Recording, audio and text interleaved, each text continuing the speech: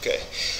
Good afternoon, everybody. It's 5:30, and I know all of you are either busy or you've had a busy day and you're ready to get back home and have time with your families. So we're going to try to make this quick and to the point, but we had some great news this week for Clay County schools and for the citizens and taxpayers of Clay County, and especially for our students. And we wanted to make sure we took the opportunity to put that information out there in a way that everyone could access it to the best of our ability. So we decided to have this little press conference today. We're also streaming this on our YouTube channel so that there'll be a recording of it later in case anyone wants to send it to anybody or watch it later. My name's Dale Cole. I'm superintendent of Clay County Schools. Thanks for coming and taking the time. I did want to recognize that Senator Kevin Corbin and Representative Carr Gillespie were going to try to be with us today. Obviously, it's election season, and they have a lot of places to visit almost every day. They told me they were going to try their best, but they had an appointment in Lake Junaluska today as well that was going to put pressure on them for time. I know they would have been here if they could have, because they were certainly very supportive to me throughout this process, and really since I've been hired as superintendent in Clay County. So I always appreciate them and the support they give us. I want to recognize the Board of Education members that are here today. They're all here: Mr. Danny Jones, Ms. Reba Beck, Vice Chair Mr. Robert Caldwell, Chair Dr. Jason Shook, and Ms. Kelly Crawford. I'm always appreciative of their support as well. We have our Board of Commissioners here as well. We have Chairman Mr. Rob Peck. We have Scott Penland, Dwight Penland, Randy Nichols, and Mr. Clay Logan. And they're back here at the back of the room. I know that the public can't see that at home. You can only see Mr. Jones, who's sitting in his normal chair. But I assure you that they are all here. I did also want to thank Miss Debbie Mauney, who's the town manager for Clay. I'm sorry, the county manager for Clay County. She is not here today, but she's also a big part of any work that I do with the board for our school systems when it comes to facilities and maintenance. She's a wonder at finding grant monies that we can use to build and maintain all of the public access that we have available to us in Clay County for our citizens. I also wanted to recognize our maintenance director, Mr. Steve Livers, his assistant, Larissa O'Dell, Ms. Shelley Hollingsworth, our director of finance, as well as our principals are all here with us today, and our assistant principals. Something like this it starts out as a team effort, and it will be a team effort over the next 3 to 4 years as well in order to make it happen. It is a tremendous amount of work. So, moving on, just to give you a little bit of background, on December 16th of 2021, every school district in the state received notification from the Department of Public Instruction that the rules had changed for needs-based lottery grants. And that's the same kind of grant we use to build Hayesville Primary School. At the time, Clay County Schools was not eligible for further grants for at least 5 years. And there were a lot of other restrictions as well because we had built Hayesville Primary School. So the changes included, there were new maximum grants amounts, so we could get $30 million for building elementary schools, up to $40 million for building middle schools, and up to $50 million for building high schools. The grant funds used to be, they could only be used for new buildings.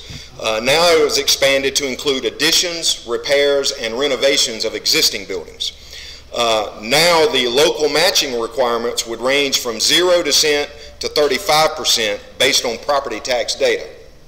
In Clay County, based on our property tax data, we qualified for a needs-based grant with no local match.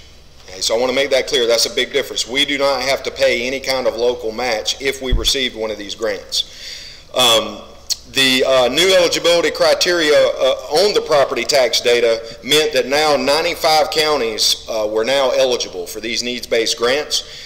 It eliminated the 5-year period of ineligibility like we had when we built Hayesville Primary School, and it eliminated the 5-year restriction for prior recipients to reapply for a needs-based grant. These changes were made possible by fiscal policies implemented by our state government in North Carolina. And of course, Senator Corbin and Representative Gillespie are our representatives in that government. Their work resulted in a surplus of more than $9 million in this year's state budget as a total. So that's $9 million that could be spent on a lot of things that we desperately needed across the state. As a result of these changes, Clay County Schools became an eligible district. And after a conversation with our Board of Education members, our county commissioners, and our county manager, I received blessings from all of those groups to pursue this grant and just go after a big idea that we had discussed a couple of years ago. We worked extremely hard as a team to craft a competitive grant application for $40 million to build a new school that would provide the following: all new classrooms for grades 3 through 8, a new middle school gym, a new cafeteria that would serve all grade levels on the main campus, so grades 3 through 12, and a new performing arts center that would serve grades kindergarten through 12, as well as be available for our entire community to use for different events and community purposes. Essentially, if we built this building, it would consolidate 11 very old buildings under one roof that would save future maintenance costs for our taxpayers, provide a much safer learning environment for our students because they wouldn't have to be walking outside so much to go to different classrooms. They would all be in one building. And it would help us to better recruit and retain families and teachers to Clay County schools because we have to compete for those folks every single day. So that's extremely important that we provide the best possible working environment that we can. I'd like to say that CCS was not alone in this pursuit, as you might imagine. 70 of those 95 counties submitted grant requests that totaled $2.7 billion. There was only 395 million made available by the General Assembly this year. So $2.7 billion worth of grants were submitted for only 395 million available dollars.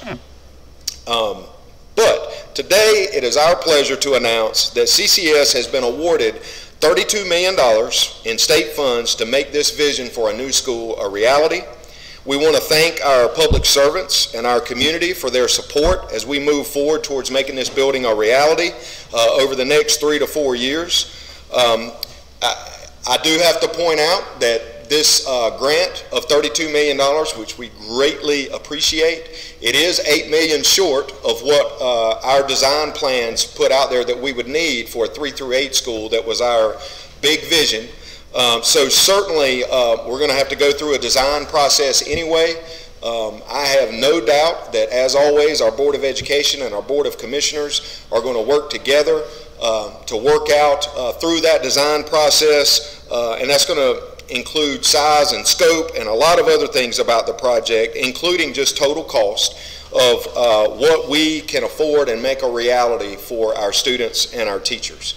But that is work to come.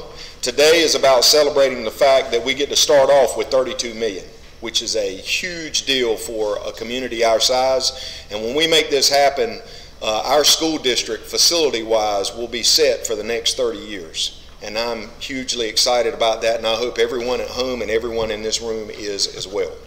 I provided a handout to everyone. This press release will also go out on Facebook this afternoon, but I just wanted to flip through a few slides here. So this is what we put together, part of what we put together for the state. It numbers the 11 exterior buildings that would be placed under one roof with this one school if we were able to get this entire project done. So in that, those of you familiar with it, you can see on the far right top corner, 1 and 2, those are 2 of our trailers that have been there for over 15 years that are kind of coming apart. The third building is our elementary school. 4th and 5th are the 2 pods that were built in the early 70s. 6 and 7 are the next 2 trailers that were bought at the same time. Number 8 is the cafeteria that serves the entire main campus that was also built, I think, 1966 is when our cafeteria was built. Number 9 is the middle school gym. The middle school gym was built in 1957. And number 10 is the auditorium. We don't even have a record of when the auditorium was built, but it was a long time ago. And number 11 is, of course, the middle school. And the middle school additions were made, and the building was remodeled in September of 1990. However, the middle school building was actually the high school in the past. So it's been there a lot longer than 1990. And the thing, as on the maintenance side of things, what we worry about is water pipes in the walls that when they start breaking down, those are the kind of maintenance costs that we're going to be facing in the very near future that we want to avoid.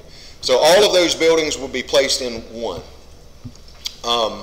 And this is what that would look like. Now, I will say that this is just one architect's idea of what it could look like. Last year, we had a little money left over from our capital outlay funds that the commissioners allocated to us.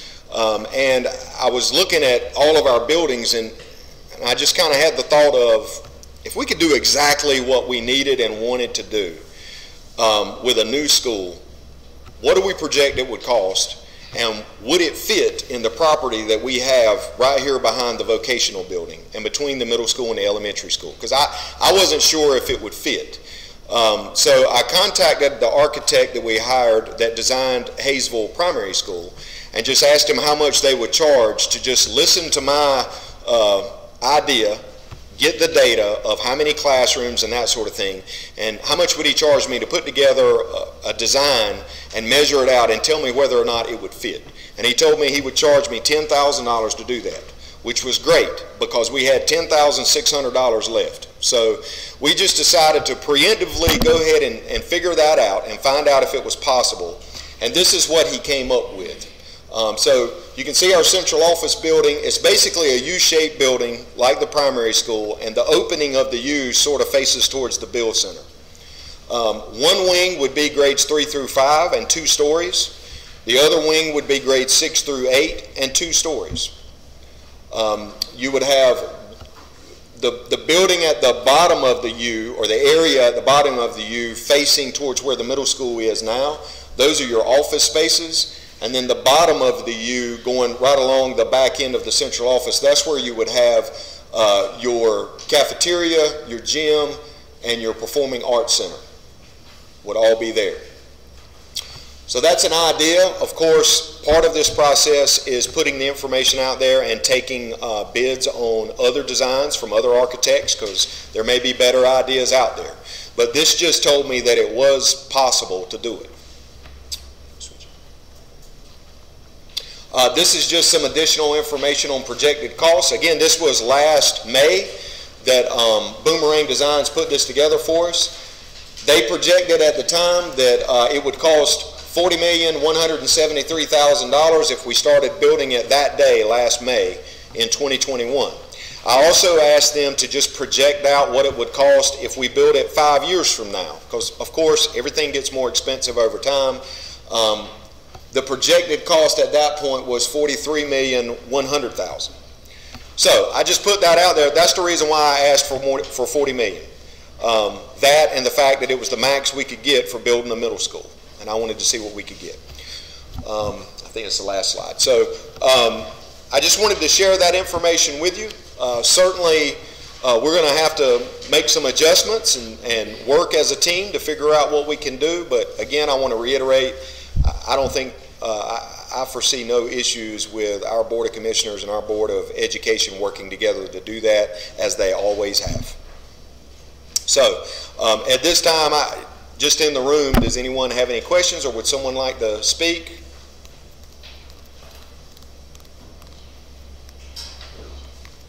Right here, Dr. Petty, for the people at home.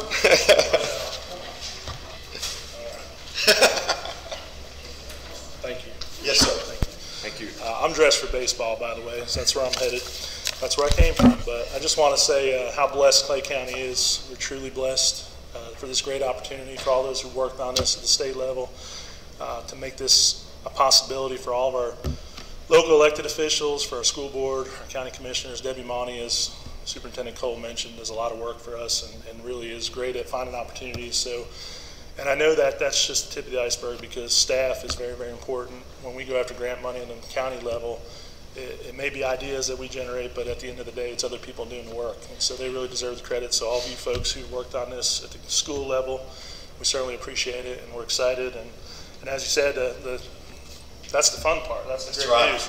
Now the work gets started. So we'll have to sit down and, as I said, go through the design phase and figure out how we make this all work on a budget side of things. But we're very excited, very blessed, and very, very fortunate. And again, I just appreciate all of you. And with that being said, I hate to do it. I got a ball game to coach, yes, sir. and so yes, sir. I'm going to step out. But again, appreciate everybody. Thank you. Dr. Stewart, would you like to?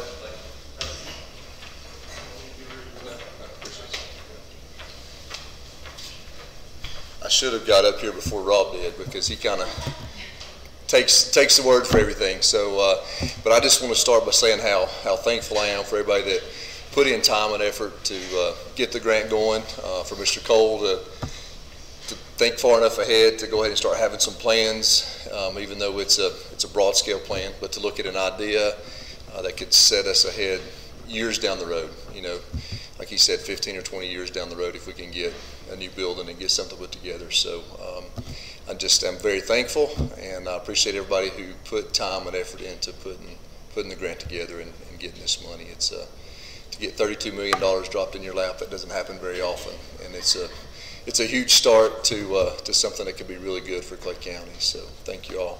Thank you. Thank you, Dr. Stewart. And I guess if no one has any further questions or anything, we'll wrap it up online.